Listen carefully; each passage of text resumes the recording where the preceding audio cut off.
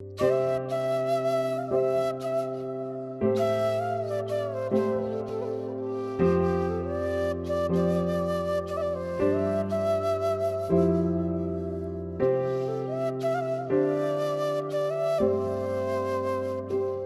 2, Chapter 5, Shadows of Past and Footprints of Liberation War. Inside the outer perimeter of the wall of the jail, there are a dozen or so prison cells divided by walls of their own, where inmates of two broad categories share the dystopian world but have different wish lists. Under trial, in short, UT, prisoners in legal parlance of the custody of the court, and those serving prison sentences. For us is the first category. The sought-after escape route is through bail granted by the court. For me came good news. The High Court, in an exceptional move, granted me bail, although this was not to happen under emergency rules. Barrister Rafiq, as I was told later, had placed my credentials relating to the Liberation War on the table before the justices, which I guess influenced them in taking the unusual decision. The news brought mixed feelings for me. Being able to walk out of the hidden domain, join family and friends and the world beyond, the sea of humanity that flows through the wide boulevards, the roads, the lanes of the city, no question asked, is deliverance, and that too during emergency rule. But then I had a painful ache, a sense of loss for having traded my role in the war to get out of the tyranny of the jail, a trivial exchange. The celebratory moods among my cellmates were short-lived. Although the government lost no time to appeal against my bail, and the full bench of the appellate division, having heard the arguments of the government, upheld the decision of the High Court granting me the bail, I was shown arrested under the fresh cooked-up case. Duli came to receive her dad the next morning with many others, I'm sure, excited at the prospect of taking me home, only to be turned away at the jail gate. Crestfallen, she went back. I felt terribly sad for them. All their tenacious effort, days of running around in the labyrinth of the offices, seeking kindness from people they never dealt with, securing all the papers for my bail, and hope that they kept them going to see me free and finally disillusionment, a tangled world of deceit. 6 months later, after my release from jail, I found the following message in my inbox from a colleague of mine who thought I had been set free. Dear Tawfiq Bhai, this is to say how happy and relieved I am of your release. Your surrender to the court has enhanced in our eyes your already acquired heroic and larger-than-life stature. When many otherwise strong people are on the run, you have decided to face life's fateful challenge head-on. I am truly proud to know and to have worked with a person of your caliber and your courage. Yours sincerely, Mahfuzul Islam. I feel lost at the turn of events. Is my freedom so threatening that it had to be stopped at any cost? Am I a terrorist who has to be confined within the four walls of the prison to secure the rest of the society? We are caught in the design of an evil force that came in the guise of an angel to liberate us from the grip of menacing forces, a country in chaos and on the brink of anarchy. Little did the nation suspect that it was a Trojan horse. Hounds on the leash can be safe gatekeepers, but let loose, they devour their masters. From predatory, we seem to have descended to the mafia state. I shall not lose hope. I am witness to many tumultuous moments of joys and sorrows, hopes and tragedies, rational and irrational twists. I cannot be broken, as I told Major H. Even if the gun is put on my temple, I am long past the terror that drove men to submission. A sudden reversal seemed to have turned the tables. The High Court has declared all allegations dating back to the past now being filed under emergency rule as a retrospective application of the law, and therefore null and void. Sheikh Hasina appears in the court in an exuberant mood, having heard the High Court ruling. The lawyers had brought a bouquet for her, which she gracefully accepted, and in her instinctive goodness gives away one to me. I pass it on to Asma, sharing the rare trophy. The air of celebration in the courtroom is overwhelming, as if a bad dream is over and we are waking up to a new day at our journey's end. But then I feel sad for Sheikh Hasina, for what she is going through, though she is nonchalant about it. Can you imagine a woman, daughter of father of the nation, a former prime minister, is being held confined to a room in a secluded bungalow, away from any neighborhood and where armed personnel stand guard, hers is, in effect, solitary confinement compared to the conditions we are in. We all have cellmates, can go around occasionally and have a compound that at times opens to us. But she is all by herself, confined in a room of a building of a parliament area without the bare minimum for a decent stay, not to speak of everything that is due to a former prime minister. The cot has a broken leg, food and visitors are strictly rationed, and female guards are ordered to stay aloof. Are these machinations to break her will, her self-esteem, to broker a deal? Where are our tradition, decency, etiquette, and sense of honor? I had learned a few during the war, taught to the cadets in their military academy, flushed down the drain the abyss of sheer sinister designs. Sheikh Hasina, as she is, finds her way around this cloistered existence. In no time, she picks up companionship with the female guards. By starting conversation with them, initially restrained, they give in to her warmth and genuineness, tells their stories of their homes and families, their aspirations, and apologize for what is being meted out to her. They become her friends. The barriers fall apart. They help oil and braid her hair. There are other happenings in Nazimuddin Road. Qayyum, Ward Commissioner of Kafrul, died of heart attack at 8:45 a.m. in cell 7, just next to ours on the western side, at the age of 40 years or so. Ignoring the rule, I walk over the cell, which can barely accommodate a bed on the floor, but is in fact shared by 3 prisoners. Qayyum was detained for a year without any charge, subsequently released by the High Court, but arrested again on his way out at the jail gate in mid-December of the previous year. His young daughters kept waiting for him on that day, rushing to the door at the sound of any passing vehicle, helping their mother lay out their father's choices on the table, waiting for dad to join them at lunch after a year of absence. Their moment of joy was snatched away at the jail gate on a charge that never was. Shocked and disillusioned at the incomprehensible design that denied him freedom at the last moment, Qayyum became withdrawn, melancholy, sort of a recluse since then. Qayyum was declared dead on his way to the hospital. I'm told it's customary to keep jail records straight. No one dies inside the jail. There are stories of handcuffs being put on dead inmates, taken in an ambulance to nearest hospital only to be pronounced dead. Joshim, the Faltu who attended my chores, is waiting to get out. His bail has been granted. The excitement is all over his face. A bit guilty though for abandoning us to our fate. Joshim's world is defined by his mother, who reared him up selling pitha on the roadside of Iskaton. In the absence of a father he never saw or heard of, tenaciously laboring through the legal system, all Greek to her, with ambushes abundant to rob her of small means and her will. Joshim's mom never gave up. I have been hearing accounts of the complex and treacherous world of judicial dispensation from no less than a son of a judge, Fahmi, my son-in-law. But then, finally, she has beaten the system and secured her son's freedom. All is not lost. Mizan recognized me at first sight, although, given my many limitations among them, storing recognition, I could not recall him. On enquiry, he narrated his story. Well into retirement from public service, even before me, Mizan, now 65, had been living a quiet life in suburban Uttara with his wife and his only son. Their daughter with her toddler son had come to visit the family, escaping the harsh winter of Washington, USA, where her husband works as a software engineer in the lab of Microsoft. The otherwise lingering hours of retirement were now filled with busy schedules, among them endless games with his new playmate, his grandson. Mizan was heading for the mosque for the noontime prayer when he saw some law-enforcing personnel in the apartment complex. He skirted them since he had no reason for any interference with them. On his return from the mosque, he was stopped and questioned at the apartment gate about stolen Vishnu Murti, meaning statue of Vishnu, artifacts found missing recently as they were being transported to Dhaka airport for shipment to Guimet Museum in France as exhibits on loan.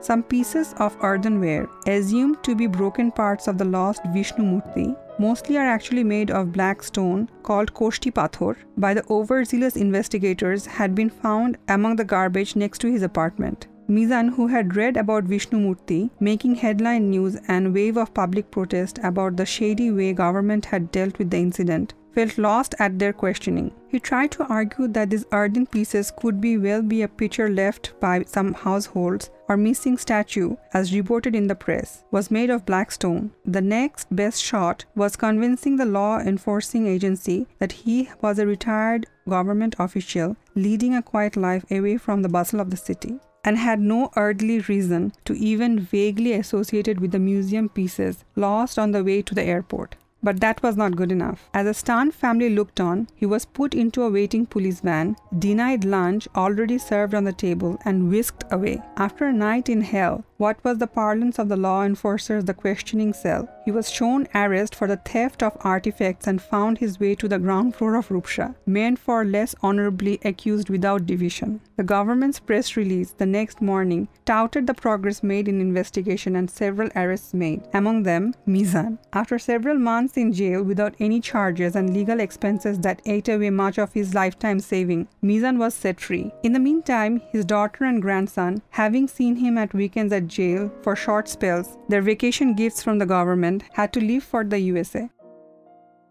I spent 21st February in a forlorn manner. This day symbolizes our roots, the people that we are, our language, culture, ethos, and legacy. The Pakistanis wanted to rob us of our inheritance some 60 years ago. Mr. Jinnah, founder Governor General of Pakistan, declaring in Dhaka that Urdu would be the state language of Pakistan. And then East Pakistan rose in union to protest. A peaceful procession of students was gunned down by the police in Dhaka, killing a few, including Jabbar, Borkot, Rokfik, Salam, on 21st February 1952. I recall having joined, then in primary school, the protest march of students calling for a general strike in the remote town of Noga, where lanterns lit up the nights and the lone paved road defined the township, chanting full-throated slogan in rhythm. Rashtrobhasha Bangla chai, ei dabite dharmoghat, Lal Dhakar Rajpath. We want Bangla as the state language. The strike is to realize the demand. Dhaka's avenues are red with blood. I can still see the small kid that I was, wearing shorts, marching in columns, close-fisted arms raised along with others, being part of a crowd that lent to the strength I had never fathomed, a warning from a kid's no man's lands between fairy tale and reality to some unknown demons, threatening in dire consequences, a premature coming of age. Closing my eyes, I can still feel the thrill. As we grew up, 21st February became part of our consciousness, embedded in our psyche, a defining moment that we would look back to discover ourselves anew many different ways through the movement of 1960s for self-realization and finally our independence through the War of Liberation in 1971. Almost half a century later, Rafiqul Islam, bearing the same name as the one of the martyrs of the language movement of 1952, a Bangladeshi living in Vancouver, Canada, took up the cause of mother language and wrote to then UN Secretary General Kofi Annan in 1998, asking him to take the initiative to save many languages spoken in the world from extinction. He suggested that 21st February be declared as the International Mother Language Day, citing the supreme sacrifices made by Bangladeshis on the same day in 1952. The spirit had lived long enough and beyond the boundaries of Bangladesh to inspire a Bangladeshi to raise the voice for many forgotten denizens, marginalized by the more powerful languages of the world. Sheikh Hasina, then in office as Prime Minister, not only endorsed the proposal but mobilized our diplomatic corps in the US and Europe to vigorously pursue it. This was vindicated when the General Conference of the United Nations Educational, Scientific and Cultural Organization, UNESCO, through a resolution in 1999, proclaimed 21st February as the International Mother Language Day, to be observed worldwide annually to promote awareness of linguistic and cultural diversity and multilingualism, our small footprints on the global canvas. Today, moments past midnight, people had laid wreaths at the Shohid Minar, located at the dividing line between Old and New Dhaka, as if our souls have been stitched together across time. Children, men, and women will stand and wait for hours in long meandering lines with bouquet and wreaths to be laid at the foot of the mausoleum as they have done for years, one of the iconic songs being played in the background.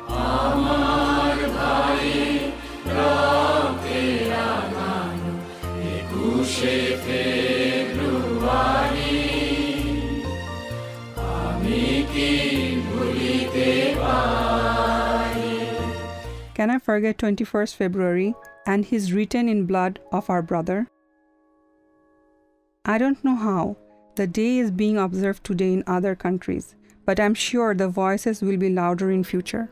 As if bereavement and romance are in parleys, 21st February is also beginning of spring when Krishnachura, Palash and Shimul burst forth with their fiery blossoms, ushering in regeneration with herbs all their own. I anxiously wait for Talisman, the tender southerly breeze that carries romantic message from another world, soft and caring, whispering, breathing vigor into man and nature, age no bar. Trees in our campus have been varied rendezvous with spring, their body clocks set differently. Some, like the mango trees, have just started flowering, while the neem, dressed in fresh white leafy look, is ready to serenade the season.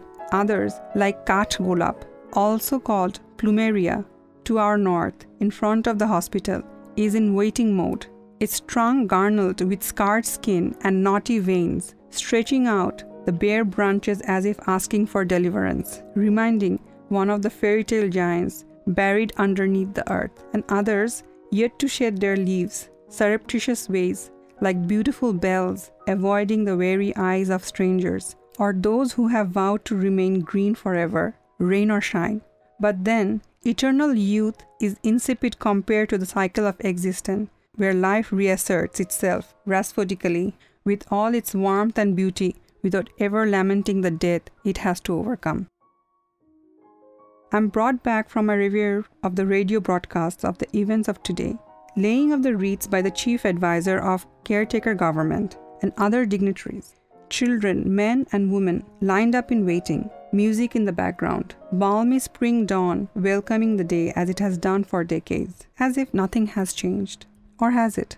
With Sheikh Hasina incarcerated and the country on hold, is there no more to it than meets the eyes? Is the day, or for that matter, our history being hijacked in such a subtle way that we cannot discern the criminality? I take a broad sweep of history and try constructing a narrative that will explain our intriguing today. Former Prime Minister Sheikh Hasina in jail, and another, Khaleda Zia, rumored to be about to go behind bars. Politicians, public officials, business leaders incarcerated, mostly on trumped-up charges. A civilian government in power with support of army, civil society, leading NGOs, a section of mainstream media, foreign powers, and international agency. What is it all about? Can history be any guide? Adrift to the distant past and come upon the trends that seem to run the cyclical modes between the noble and the ugly, the good and the bad. There are occasions when history wanted to set things right. For example, when Dhaka was being christened as the Mughal provincial capital, the Treaty of Westphalia of 1648 ended long-running European wars of religions over more than a century, establishing the concept of sovereign states and creating the basis of national self-determination. Beyond the shores of Europe, the Westphalian principles became central to the world order that had developed over centuries and remain in effect even today. My chain of thoughts is interrupted by Nikhil, our cellmate and engineer, pulls up a chair next to me and asks, somewhat teasingly, "Sir," most inmates address me sir, since perhaps I am the oldest among them and have occupied the highest offices of civil bureaucracy, although incarceration had been a great leveler. "Sir, how do you feel with all the happenings of Ekushe going on? Just like any other year, no one misses you?" Nikhil, our generation is on its way out. Does it matter whether we are counted or not? More importantly, the question is, what are we destined for the future? After a pause, hoping that Nikhil, who seems to enjoy reading, might have glanced through the world history, I continue. I was reflecting on the lessons of the past. For instance, one of the core outcomes of the Treaty of Westphalia. Centuries back, the principle of national self-determination, also the basis of our independence. This was followed by a period characterized by Western historian as the Age of Enlightenment, a European narrative, when reason and empiricism dominated the deliberations of its scholars in the philosophy and scientific inquiries. This brought forth political modernization of West and the creation of modern, liberal democracies. Big names, pathfinders like Bacon, Descartes, Locke, Spinoza, Voltaire, Rousseau, and Kant were the fountainheads of this period. You must have heard some of these names. But then this eponymous era of light did cast dark shadows on many parts of the world. Nikhil seems confused and asked, how could light cast darkness? I do not understand. I guess this will be clear if I finish my arguments. These nobler principles were left on the waysides subsequently as the European power went on to colonize the world. The lights were not carried by the colonies. On the contrary, the Industrial Revolution that followed its heels, discovery of steam engine being a case in point, helped the colonizers to sail to distant places and rob them of their wealth and ship them back home. India became the jewel in the crown. Can you imagine? Such an enlightened society endorsed a company with royal charter, the East India Company, to resort to any means, brute force, chinchery, bribery, no holes barred, to enrich itself and share the booty to the crown. With Durant, an academician of repute, set aside his mission to write the story of civilization as he stepped into India and instead wrote a book that laid open the greatest crime in all history. Another economic historian estimated that when British came, India contributed about a quarter of the world's income. By the time they left, after about 200 years, the share had dropped to only 3%. Bengal was the richest in India. Our legendary muslin was a sought-after privilege of the royals. It was all but gone. At its cost, textile flourished in England.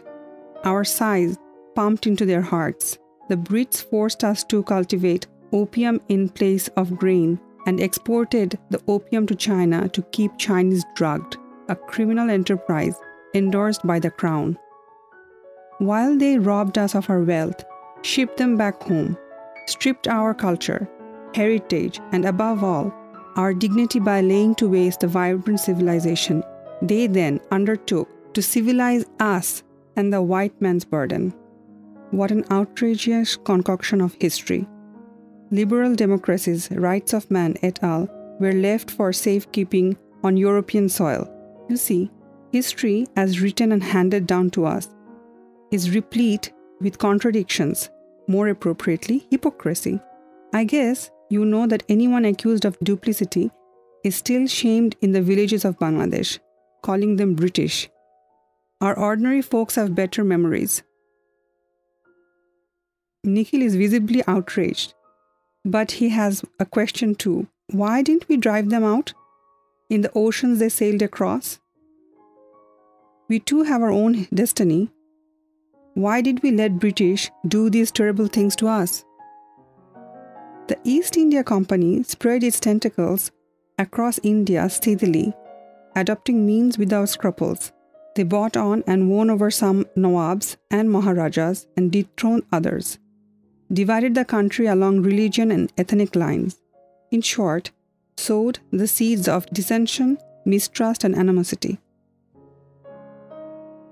Untangling the mischief and organizing the nationwide resistance movement in a huge country like India was an almost impossible task.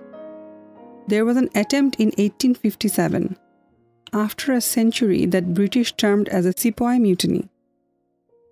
Indians serving British garrisons in Meerut, only about 50 miles away from Delhi, rose in rebellion, which quickly spread along north and northeastern India while soldiers in other garrisons either remained neutral or in sidelines, and yet others lent support to East India Company.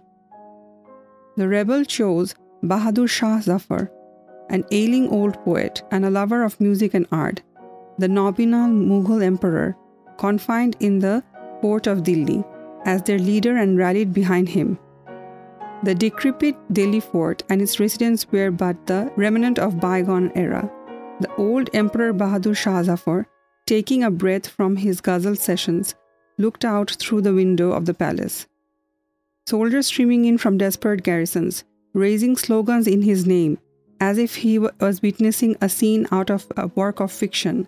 Not knowing what to do, it was only a matter of time the company troops would take control of the situation, hang the rebels, tens of thousands, and send Bahadur Shah Zafar ignominiously into exile in Rangoon, Burma, not leaving behind any vestige of the past glory that India could rally around again. Bahadur Shah Zafar died as a commoner, wrote in his own epitaph, an emperor's companion on the final journey, a poem. How unfortunate is Zafar! For his burial, not even a yard of land were to be had, in the land of his beloved. In the aftermath of the rebellion, the East India Company's interest in India were taken over by the British Crown. Our conversation turns lugubrious. Nikhil recovers from his pensive mood and comments. I wish Bahadur Shah Zafar was younger and could provide leadership. Then the rebellion could have got a momentum. In reply, I add, here comes the importance of leadership. The independence of Bangladesh is an example.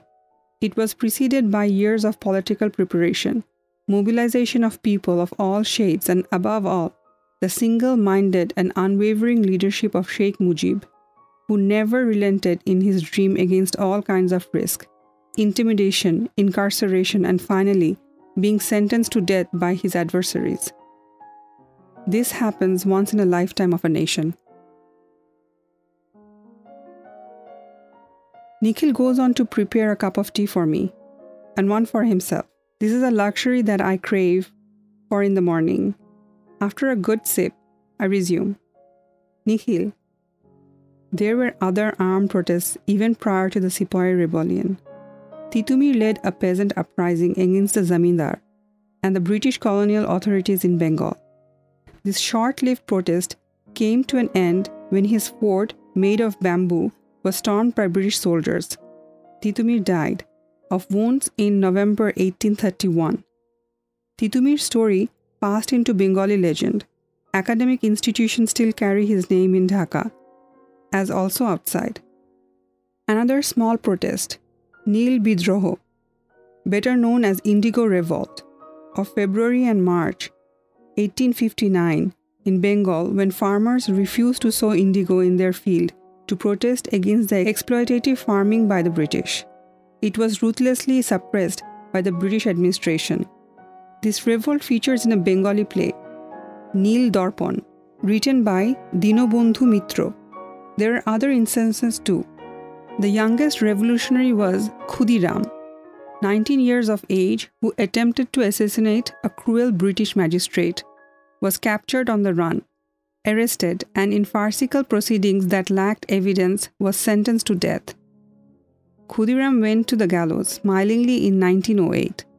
I guess you know the incident in Chittagong. Armed independence fighters led by Surya Sen raided the armory of the police and auxiliary forces in Chittagong in 1930. He too was hanged by British in 1934 after inhuman torture at the hands of the police. Nikhil interjects, how did Bahadur Shah Park end up in Dhaka? I have gone past it in Sadarghat near Buriganga. It's not in good shape though. Reminds me of an incident long ago, I replied. On the vacation from Dhaka to Borishal, where the rest of the family was staying, my elder brother, Hudrot, Mejo Bhai, was all agitated while narrating an exciting moment. He was a student of Notre Dame College and staying at the Baptist Mission Hostel in Sadarghat, next to what was then the Victoria Park. This was a place from where the accession of Queen Victoria as the Empress of India had been announced with much fanfare, and sadly, also the place where the British publicly executed by hanging the rebels of the uprising of 1857. On the centenary of the rebellion, the students of Dhaka University marched in procession, pulled down the name of Victoria, and announced that henceforth it would be called Bahadur Shah Park, in the memory of an emperor who was not given a place for burial in India. Meju Bhai was among the cheering crowd, witnessing, according to him, a small but symbolic correction of history. Nikhil clapped his hand, leaned forward to hear the rest of my story while putting a question. I'd like to hear how these happenings of the past relate to our days. I'm also trying to find a narrative to understand our present. Although we tend to focus on the present, you cannot make a worthwhile judgment unless you relate to the past and guess what the future might hold. Let me go back to what I was narrating. In the wake of development in the West, the Enlightenment, colonization and exploitation, came the French Revolution with new promises: democracy, secularism, and declaration of rights of man, and more. We did not hesitate to borrow from the intellectual ideas bequeathed in the West.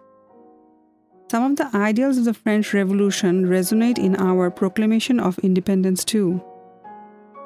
You may resent such adaptation as a surrender to European values, a contradiction to what I have argued all the while. But remember, India and Bengal in particular has been an eclectic region, absorbing ideas from far and wide. Its amorphous landscape and moist earth never wanting in regeneration. Nikhil becomes attentive as I carry on. The two world wars in modern times turned the world upside down. Sheer rivalry among kings and monarchs cost tens of millions of lives in World War I. Clash of nationalist, expansionism, and colonial interests saw mayhem on a global scale in World War II. The world was carved out among the victors after each of the wars where principles were sacrificed at the altar of power, territory, and influence. But then there are promising developments in their aftermath: independence movement across the globe and the birth of international organization, from conflict to cooperation. Nikhil interjects. I'm impressed and feel he is on the same page with me as I continue. Yes, these global outcomes did cast their shadows over our part of the world. A more idealist US President, Franklin Delano Roosevelt, was able to convince an imperialistic Winston Churchill to give up his vision of an empire after World War II. This subcontinent was partitioned between India and Pakistan in 1947. 5 years later, he rose in unison to secure our mother tongue in 1952. From the Mechanization of Pakistan, an absurd marriage thrust upon us by the Raj. Nikhil adds, there was some initial gain nevertheless. We got the Brits out. I reserved my comments, for I have much more to say and continue. In a dialectic response to the mountains of corpses, a global architecture evolved in the wake of the last great war for promoting peace and security among nations, the United Nations and the Bretton Woods institutions, for the creation of a dynamic world community in which the peoples of every nation would be able to realize their potential in peace. Sounds great. But then, it is no secret that the ambitions of hegemony of the big powers was never tamed. and continued unabated. Before the ink dried up of the UN Charter and the US formulated the most potent international policy. National Security Council Report 68 of 1950, pursued by the subsequent US administration for almost half a century, providing the blueprint for a militarization of the Cold War till the collapse of Soviet Union in the early 1990s.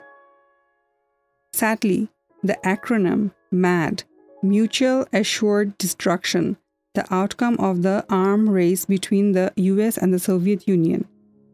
Nuclear arsenal on both sides threatening the extinction of each other in case of conflict, an eerie safeguard for peace, is more a script of horror movie than a tribute to global diplomacy. I can see impatience in Nikhil's eye. He wants to get down to now, to understand his fate stands in the murky world and butts in. Do these relate to our history?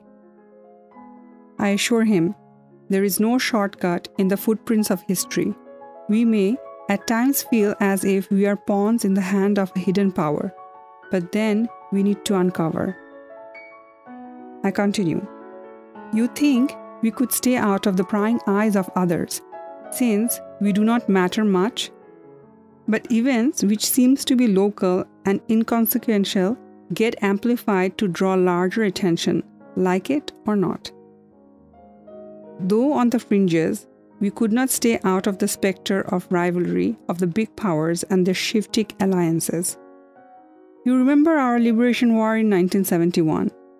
The US administration enamored the fledgling detente with China brokered by President General Yahya of Pakistan was so blinded that it dismissed our struggle for independence as a thorny sideshow and lent all its support to a brutal regime. At the fag end of the war, we heard of the US 7th Fleet moving towards Bangladesh in the Bay of Bengal. They thought we would be intimidated. You know our reaction? We laughed it away. And then the freedom fighters had taken over most of the countryside of Bangladesh, and anyone trying to cross swords with us would have to have their boots on the ground. In fact, we were, at that time, hunting for targets in Kushtia since the enemy had retreated to fortified positions, abandoning most of their advance outposts. They had stopped patrolling, had no listening posts for early warnings. What is called, in tactical terms, became blind. We laid an ambush for the whole day along Meherpur-Khoshkundi road, but not a single vehicle could be sighted. Hearing us talking about the Liberation War, Zafar, a shy young politician, son of a freedom fighter, asks if he could join. I'm happy to get one more in audience. Zafar, who lost his father at a young age, is keen to hear the detail of the war.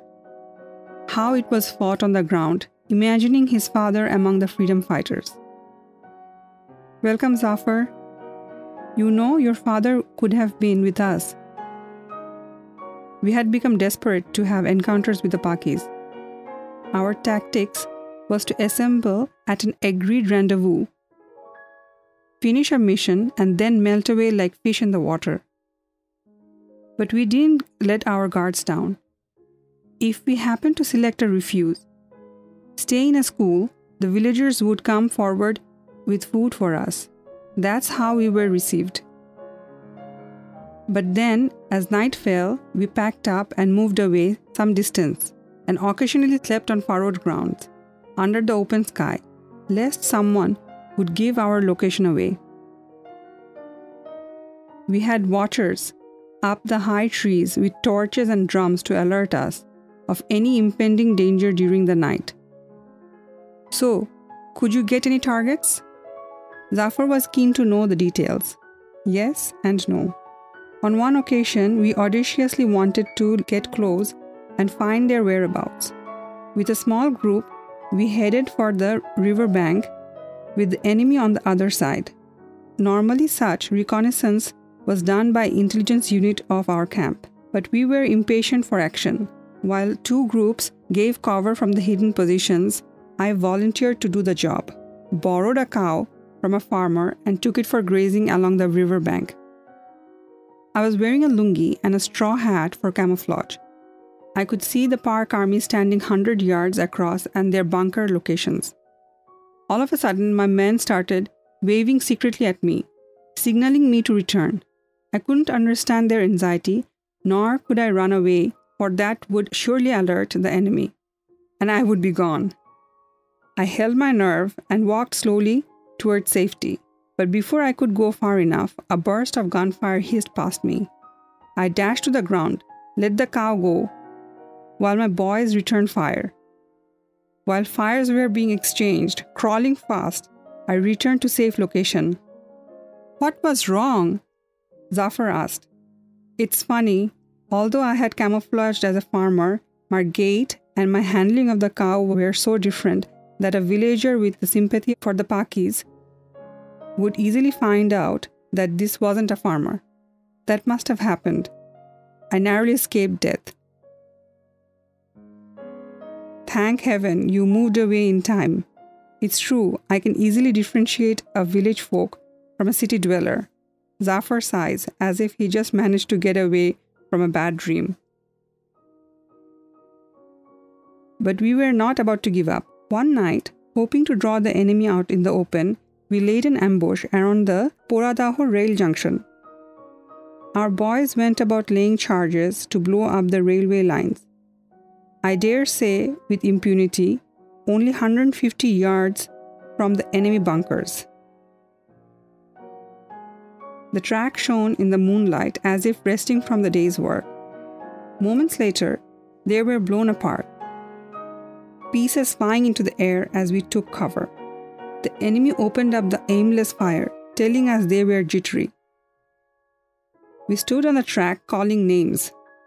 I called out, "Son of a bitch, here we stand, face us if you dare," enticing them to come out of the bunkers. Boys covering us opened fire. Before we withdrew, the Pakis remained holed up. I was happy to recall the miserable plight of an army which had bragged about its martial past. When they were finally retreating, we were on their trail. Though some distance behind, I sent one of their trusted persons, a collaborator, who was keen to get into our good books. A motorbike with a cheat asking them to surrender and assuring treatments under Geneva Convention. But they wouldn't surrender to the Muktis, as they called us in short. I guess, having committed murders and rapes, they couldn't, in their heart, expect fair treatment. Alas, Poradaho station was a witness to their miseries and humiliation. In the final hours of the retreat, with their supply lines completely broken, with no firewood, they ate flour mixed with water, which their stomachs revolted against. Stuck with diarrhea, they had defecated on the platform so badly that we could not stand the stink as we entered it. I laughed to add my punchline. We got the shit out of them. Nikhil and Zafar burst out laughing. Serving them right, they shout in chorus. The 7th Fleet was a huge war machine, I'm told. An armada of ships with an aircraft carrier at the core. They could fly fighters and bombers from the fleet to bomb you. Were you not all scared? Nikhil inquires with curiosity. Nikhil, you are right and also wrong. Yes, they could fly out and technically bomb us. But then we were elusive targets, melting away in the embroidered quilt of village, grain fields and rivers, regrouping in short notice, whenever we wanted to. They couldn't find any target, nor could they bomb the whole of Bangladesh. If they dared come on shore, it would be their death knell. Just like the Pakis. This was our turf, and the fight would have to be with the small arms. With the odds heavily against them. They had, by then, learned that dearly in the Vietnam War. Young Zafar, who could well have been my son, hesitates and put his inquiry to me. The US could have gone on to lend support to Pak army instead of getting involved directly. How could that played out? A game changer? You're smart, Zafar. I give him a pat on his back and continue. The Pakistan army was just expecting that support and the muscle flexing of the US. But the US had its own assessment too. The Pakis were on their knees, and who could bet on such a demoralized force? Had the US, say for the sake of argument, gone the whole hog, bringing China along, then India and the Soviet Union would have to also close ranks, a recipe for world war. The Pakis, Janta, and its army, knowing them for what they are, would have cheered for such coalition to take all others down with them. That were highly improbable scenario, I dare say, impossibility. People of the US and the world would have reigned Washington even if Nixon and Kissinger wanted to go down that insane path. Later, Henry Kissinger, National Security Advisor to US President Nixon, derided the birth of Bangladesh and contemptuously termed it as international basket case. We were an affront to their global ambitions. The conscience of the world powers went into hibernation when we were fighting the battle for our life, except for India, the Soviet Union, and of course, the people of the world. George Harrison and Ravi Shankar sang at Madison Square Garden in order to draw the world attention to our struggle. Quakers blocked ships with dingy boats carrying arms and ammunition to Pakistan at Baltimore port. André Malraux, the French novelist and humanist, stood by our side. The list goes on.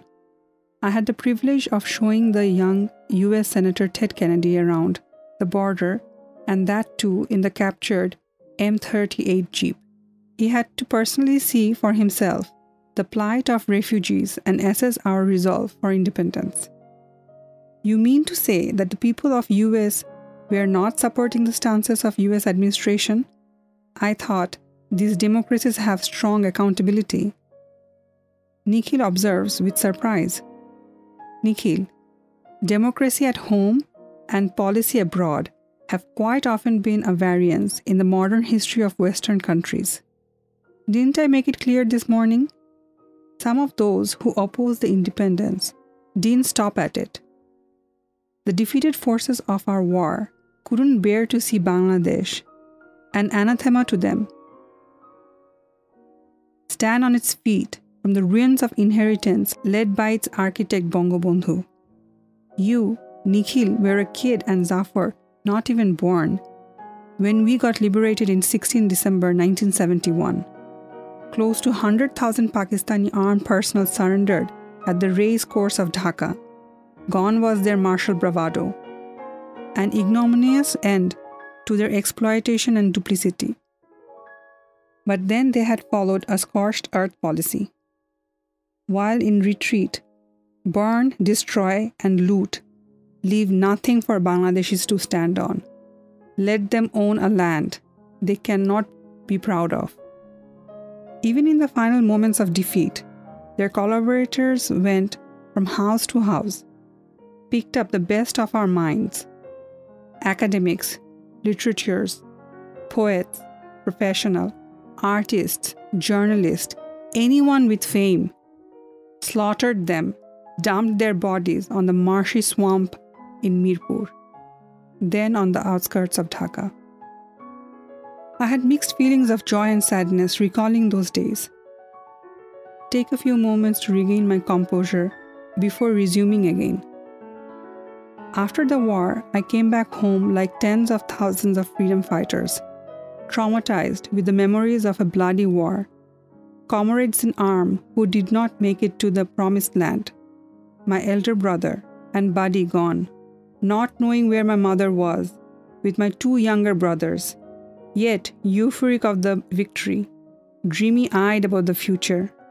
When Bangabandhu returned from incarceration in Pakistan, having been on death row during the entire period of the war, Bangladesh was a wasteland. The wet earth smelled only of blood and tears. 10 million refugees, most literally destitute, were packed up in their miserable camps in India and streaming back home. My mother with her kin was in one of those refugee camps along the border when my father went away to join the freedom fight. She saw my father only after Bangladesh was liberated. Adds Zafar, aglow and happy to be part of the story. A pall of sadness had befallen Nikhil. He looked sad and withdrawn. Nevertheless, I continue.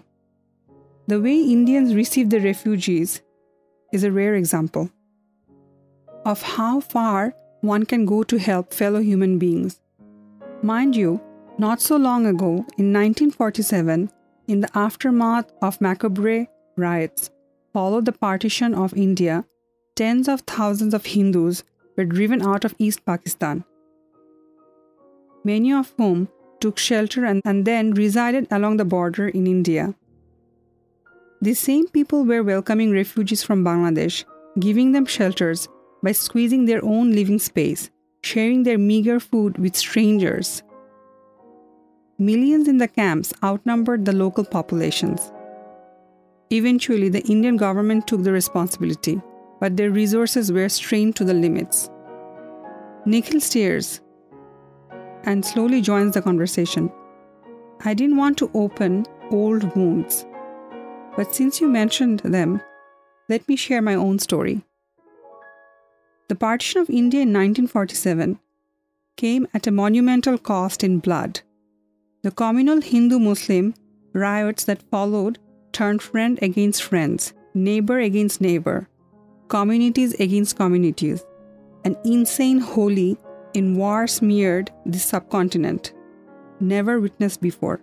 Except for a few of us in our village, all the Hindus fled to India, leaving home and hearth, almost as destitute. My grandfather stayed back with his family, hoping for sanity to return. But 1971 came with a vengeance. Nikhil pauses. His sad eyes seem to float away, gone to some distant time. His voice cracks as he tries to put together his emotions and speak. This is what my mother shared with me. It was May 1971. The Pakistan army had retaken control after their initial losses at the hands of Mukti Bahini and was fanning out all over Bangladesh. My mother had gone to collect water from the nearby river. Around noontime, when she heard screams coming from the village and saw the mud house going up in flames, terrified, she hid on the bank of the river. I was with her, as I always did, tagging along. After an hour or so, with the village still resonating with wails, she returned only to discover the littered corpses of men, women, and children. None of our family members was left alive. My father was among them. The Pakistani army had burned and razed the village to the ground, butchered its residents, and taken away few young girls. My mother lost her consciousness at the hellish scene. The surviving villagers decided to head for safety to India. This time, it was Hindus and Muslims together. I was the only family companion of my mother, a young woman in her early 20s. The refugees streaming to India had found a trek along the village path, away from the prying eyes of the Pak army, a long winding journey on foot, still fraught with dangers of sudden appearance of the hordes. In a bag that contained belongings of our lifetime, we moved along the caravans of refugees, joining from all directions. It took my mother 5 days to reach the Indian border, but many could not make it, died of starvation, exhaustion, or sheer old age, their bodies left by the wayside. Who could bury or cremate them, and where? Zafar's eyes glistened with tears. I could recall vividly similar scenes etched in my soul. We were out on a guerrilla mission. A dark night made darker, with ominous clouds breaking the streaks of lightning, bringing into vision for a split second an unending beeline of humanity, men, women, children, young and old, on foot, on the shoulders, on the backs, drenched in rain, half naked, trudging towards an unknown deliverance. Dante's Inferno frozen on a black canvas. I have seen abundant bodies, dead and alive, by the village paths, a haunting apparition. Maybe little Nikhil was holding on to his mother in one of those caravans. Nikhil pauses and takes a deep breath. I do not interrupt. Let him have his catharsis. We did not have any relatives or acquaintances in India. My mother hid her caste to take up a job of a maid in a kind household, where we stayed till the war was over. We returned home to Bangladesh. Our village was but a burnt-out swathe. The young girls abducted from the village never returned. He sighs, casts a blank look around and adds, I was the apple of her eye. My mother eked out a living, sacrificed her life to take care of me. I became an engineer and even got a scholarship to do PhD in Texas, A&M. I couldn't leave my mother behind. And now, here I am in jail. Heaven knows why. Our conversation draws to an end. As reality brings us home, it is court day for Nikhil.